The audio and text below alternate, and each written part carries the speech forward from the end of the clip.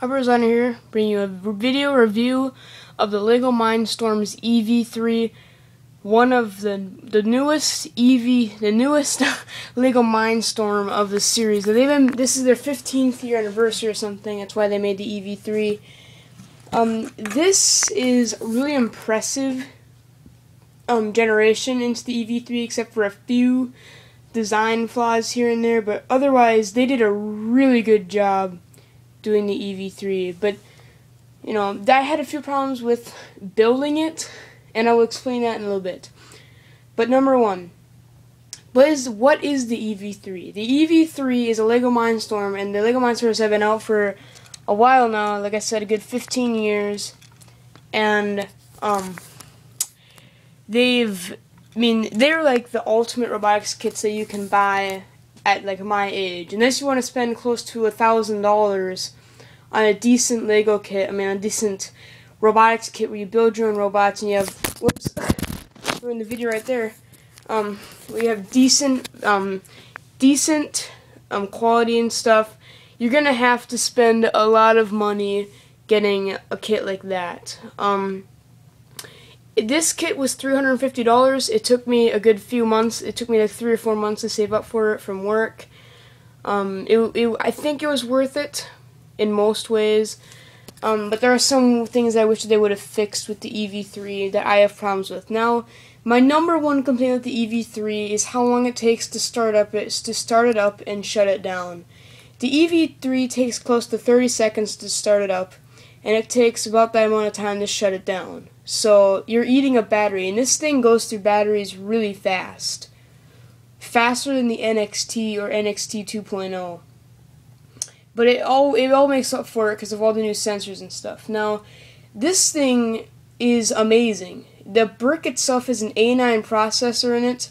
It's got Bluetooth hooked up. It can hook up to Wi-Fi. You know, if you're a good modder, you could mod it up to Wi-Fi. So like maybe you could attach your iPod to it, so then you could have your so you can have like your Mindstorm, an extension thing for your Wi-Fi. So you can have like your EV3 on your dresser or something, and then hook it up to that Wi-Fi, and then bam.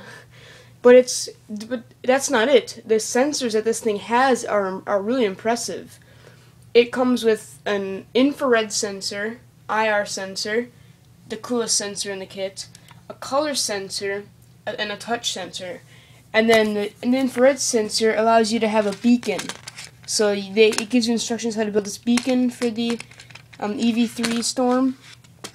And yeah, but the problem I had with the EV3 Storm building it was it took a long time to build it, and you don't get instructions straight out of the box. You need to have a tablet or computer to be able to build the EV3 Storm. Otherwise, you're spending $350 on Tracker, which is like the one that they encourage you to build the most.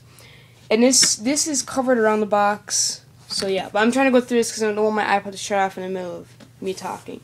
So the EV3 is a really great kit. However, I do feel like they could make a few improvements, but the main problem I had was the medium servo motor.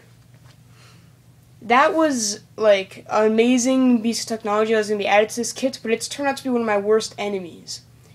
Because the stupid thing is like so loose that and the ball shooter, I'll talk about that in a little bit, but the tri-blade thing, if it's in there, and then it'll spin it for a little bit, and then it'll like come out.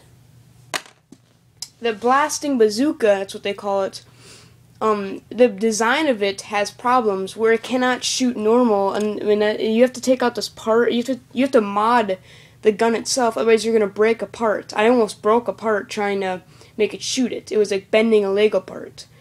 But let's start up the EV3. Enough complaints. Let's get to the EV3 itself. So it's got a nice little LED screen, not LED light in the buttons. And this wasn't supposed to come today. This was supposed to come the day before Christmas Eve or Christmas Eve. So I was really surprised that this came today. So like I said, it takes about 30 seconds to start up. Not my favorite feature about the EV3. My favorite feature is how you can control it. So if you don't have a computer, you can still control it. And the missing thing, yeah, it has that new ringtone. The thing about the EV3 is that it's just a lot better. So I made a program here. We'll have to go into a different room to do that, but I'll just show you remote controlling here.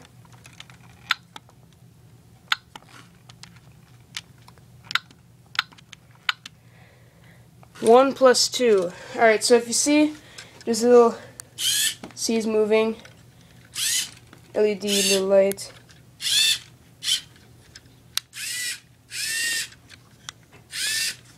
It's hard to control this with two hands. Hold on. What if I... No, okay.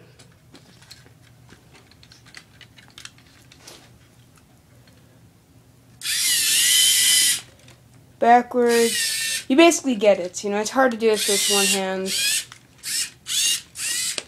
And the company claims that this thing has skating movements. It doesn't, as you can clearly see.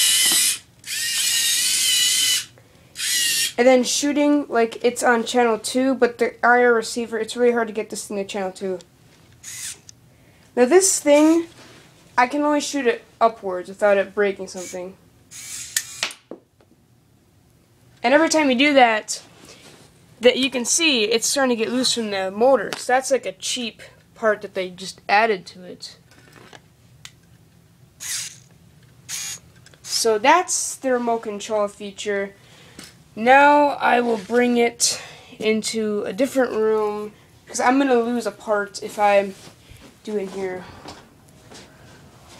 Let's get my EV3 out of here. Let's put him in a different room here. Do it in the bathroom.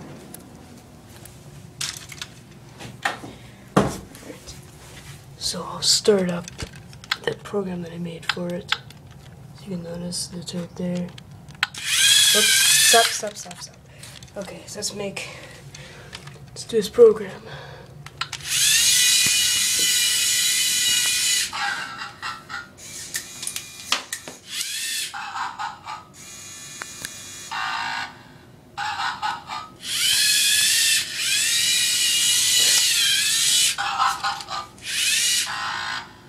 So that's a program that I made for it. You want to make sure that you do not lose these little balls, because you do not want to have to spend more money on another one, because that won't be fun. But that's a program that I made, and you can do a lot more possibilities, like make the sensors do stuff. And it really is quite a cool little system.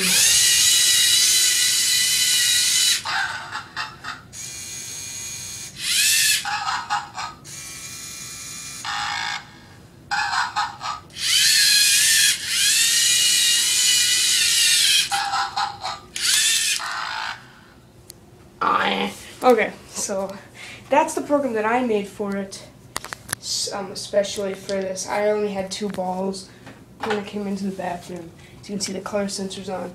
But this thing really eats up batteries. I mean, I've only been playing with this thing for maybe a total of a few hours, and this thing is like is getting pretty low. I mean, that's how many batteries it has. That means it's already taking up that much battery.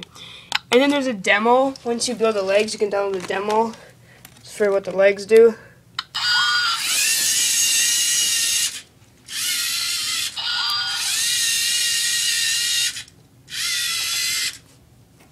So it can also drive on carpet too.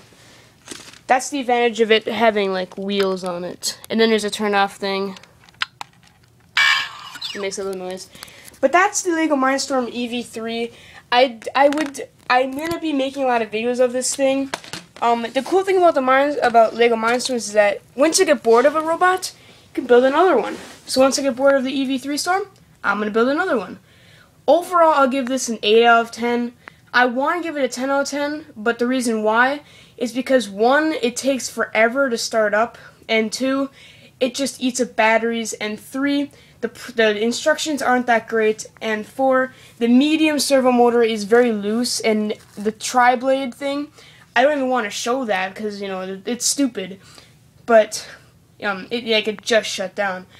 This stuff constantly falls out, and I mean, how much more would it really cost to have a bigger, you know, I forgot what that was called. It was some shooter that came with a Bionicle. I mean, it can't cost more than 20 cents to add a bigger one that shoots Zammersphere launcher. It can't be more than 20 cents to add a bigger thing on there. But I mean, I really like it, but what I would like to see is I would have liked to, if you touch the touch sensor, its hand would open. You can open it yourself, but, you know, it's not as great. And then the beacon looks pretty cool. But that is the entire review on the LEGO Mindstorm EV3. Stay tuned for my channel. I'll be making more videos of it. It will probably be a few days before I decide to take this one apart and build my own. I'm going to be building a free roam robot after this, and then maybe Gripper. And then I recommend making